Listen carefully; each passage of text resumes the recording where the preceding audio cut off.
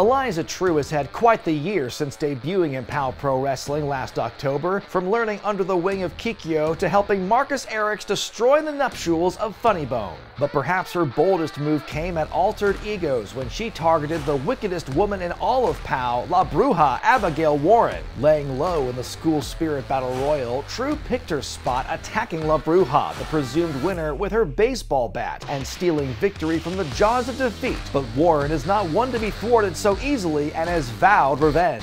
Will the truth hurt for Abigail, or will Eliza fall under La Bruja's wicked spell? Catch POW Pro Wrestling's Feast Your Eyes on Saturday, November 16th, live at Whirled Pies in Eugene to see for yourself.